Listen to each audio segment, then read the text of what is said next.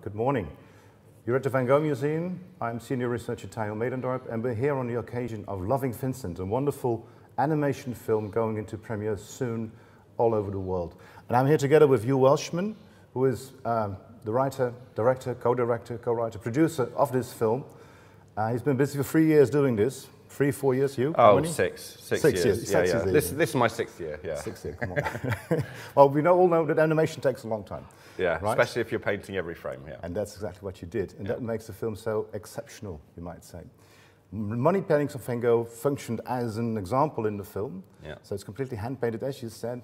Over 70 paintings are in the film. Yeah. A couple of them from the Van Gogh Museum, and one of them is this one, the wheat field with crows. Absolutely. This one's very important because not only is it in the film, it was actually the first test that we ever did back in 2012. We even did an earlier one back in 2011, and both times we did wheat field with crows, and it very much set the style and made us believe that we could actually make this film when we saw the results of that. Because what did you do when you put this into animation, into motion? What do you do? I mean, you pick this as an example? Yeah. Well, this one is a very hard one to paint, but it's actually one of the simpler ones to animate, which is probably why we chose it at the beginning. It's already lots of vibration in it. Yeah, in a way. So I mean, really, it's about animating the crows, and also about just a bit of movement in the sky. Yeah.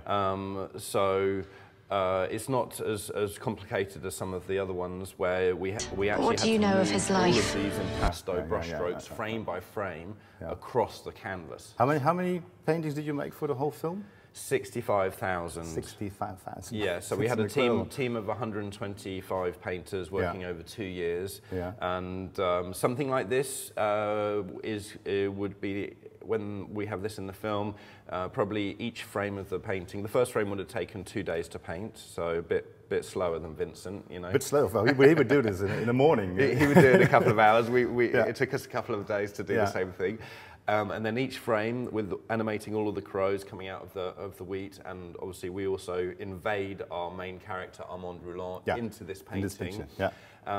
It probably took an hour for each of the subsequent frames. But there were ones in the film, you know, like Starry Night at the beginning with the big moving shot, and the person who was animating that, it was taking him 6 hours to do every frame. So 2 weeks to do a single. And it's 12 frames in a second. So 2 weeks to do a second. What I liked in the film about this painting, when you used it, is that Armand comes along from the left and enters it. Yeah. And there are no crows. There's one crow flying away, I believe. And then it's completely quiet. And then there is always a question with this painting for many people, including me, because it's a painting of anxiety. It's in this last weeks that he lived in Auvers-sur-Oise, and this is impending doom. Yeah. In a sense, these crows are flying up, and there's always the question: are the crows flying towards you, or are they going away?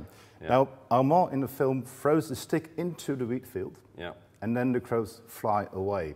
And that's always exactly how I thought that they were doing it. They were flying away. But many people believe that they're coming towards you. And that probably has to do with something of the anxiety that you feel in a painting like this. Yeah. Vincent's anxiety at the same time. It's about how you experience it as crows flying towards you or simply crows flying. Yeah, I mean, this is a very dramatic painting. Tempestuous skies, a lot of kind of that movement in it. Yeah. So it was always going to be in the film for that reason. Yeah. Especially, you know, as we were concentrating around his last weeks and what was happening around his death. But also, it's such a famous painting, and we felt that because of also previous films like Lust for Life, we had to have our take on this painting. If you make a film of Van Gogh, especially his last weeks, his last months, it has to be in there. And so, and for us, very much it had to be that they were going away. Yeah. Because, you know, it was in the film, crows are almost related to Vincent in some way. Yeah. So when they appear in the film, they're related to Vincent. And so Armand is chasing the story of Vincent van Gogh. Yeah. And so he sees these crows and then they disappear. It's almost like he almost gets there, but he doesn't. They he doesn't, exactly. Disappear from him. Yeah. Let's go to another painting that you used for the animation. And this one, perhaps not many people would know this painting or recognize it, or because it's not so known. I've always loved it very much because very, very lustrous brushstroke. I mean, the accolades that you see there, it's wonderfully painted. It's the evening scene in Auvers-sur-Oise at the castle of Auvers that you see in the distance. And it is a dusk scene, so it's the twilight scene at the end of the day. Yeah, so I mean, he chose a particular moment in time, and I mean, I always loved this from the first time I came to the museum, because it's totally different to see it in the flesh as it is on paper. This is just one of the most brilliant landscapes for me. And also another reason why we wanted to have it in the film was because he has this beautiful description in his letter about this, about how the light was changing over a period of 2 hours. And of course, he could only capture one moment of that 2 hours, whereas we, in the film, we started off with a kind of a darkening blue sky, and then went into this incredible gold sky. And, you know, we have this time lapse in front of your eyes. And that's one of the things that you can do in film, is that you can add, you know, change over time, and you can add story.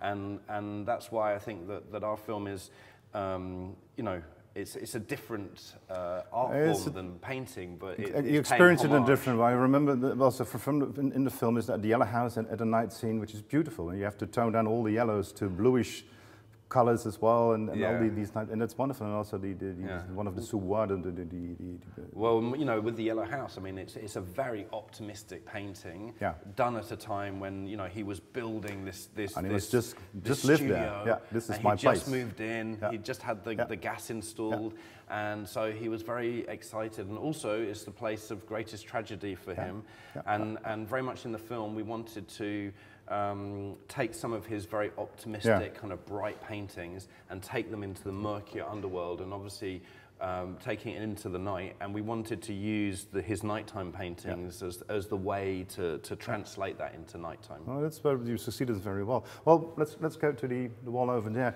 You in the film, well, it focuses on the last months of Vincent, in the sense that Armand Roulin, so the son of the postman Roulin that he knew from Ireland and whom he painted, is trying to get a grip on what exactly happened in Auvers, where Vincent, as we always promote, killed himself. And whether did he kill himself? Did something else happen? We know from the past there have been different stories been going around in biographies and things about his death. And Armand is looking for people in Auvers who can tell him maybe what happened, but he doesn't everyone's telling him a different story. Exactly, everyone's telling a different story. Like a detective from a film noir, he has to work out, you know, who's lying, who's telling the truth, who's exaggerating their role in Vincent's life. And this actually happened, you know. After his life, people were like, oh yes, we were really good friends with him, or oh yes, it was really crazy, especially years after, when Vincent became more known. The beginning, of course, completely forgotten. He was just not a crazy painter, perhaps, from Auvers. But when his name got about and there was more promotion, then people started collecting memories and things, and everybody's all of a sudden knew him. And you know, Vincent and Teio, because Teio was also, you know, died.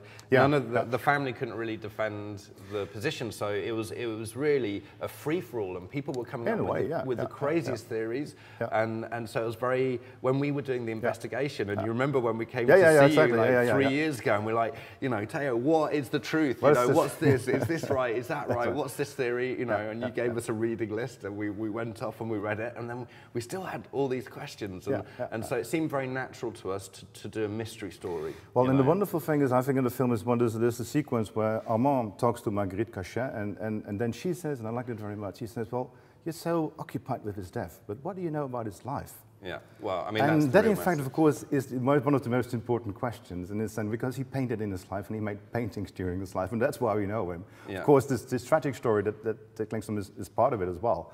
But it's the paintings that had to do it in the first way.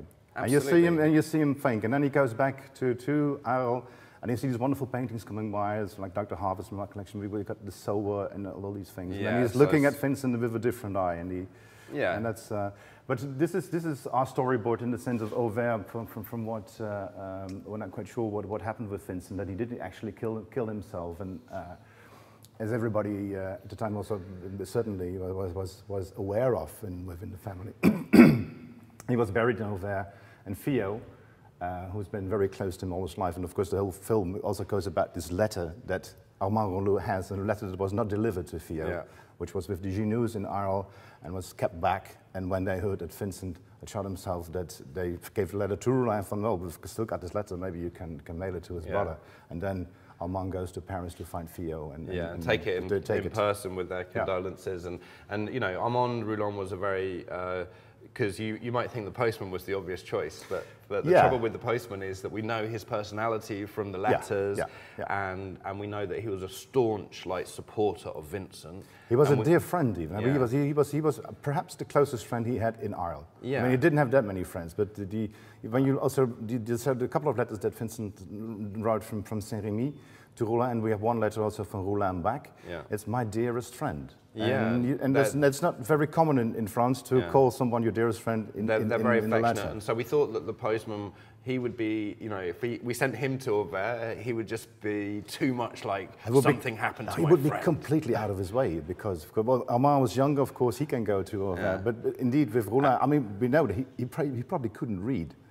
So that's why, and you used it, I think, in the film because there's a letter that he tries to read and he just stumbles and Armand says, "Oh, let me he doesn't read very well, and so his son has to read." And his son actually, became a detective, well, a gendarme in Algeria. So I mean. The great thing about Armand is we don't really know anything about him apart from he came as gendarme and he was a blacksmith. And what happened in between? So well, we took our inspiration from the painting because it's such a brilliant painting, and you know we do have another gendarme in the film which is based upon your portrait. You mean the one? Oh no, it's only one with one eye. Did he go more? So we used the painting that's here in the museum, portrait of one-eyed man, which was actually an inmate at the Saint-Rémy asylum, and we turned him into a policeman, you know. So, but he'd looked like he was pretty scary. So we thought he'd be good for a policeman. So sometimes we had to do translation like that. You know. No, but I think it's very well done, and I loved it. Oh, good. For that matter, it's a feast for the eyes, and well, let's see what the people think. So enjoy the movie, Loving Vincent.